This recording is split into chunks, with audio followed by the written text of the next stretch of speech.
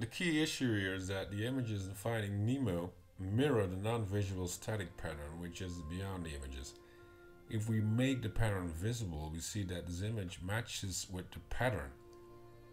The outer rectangle is a kind of off space which seems to be separate from the rest of the image. The inner square matches with the stainless tray in which Gill and Nemo are lying, and out of which Nemo eventually escapes.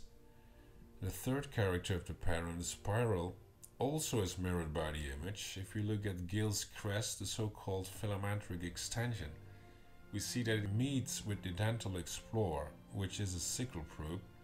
Interestingly, Gill's crest also is sickle-shaped, and it seems that the sickle-character is applied here in this area because this is the area of the spiral, which of course is curved, just like the sickle.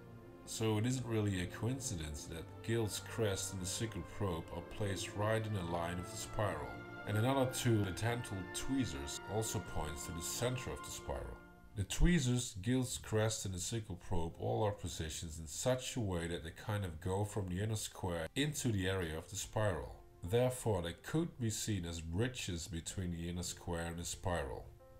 Like this, one could say the visual image mirrors the non-visual pattern. It's always things going from the inner square to the outer rectangle through the spiral center.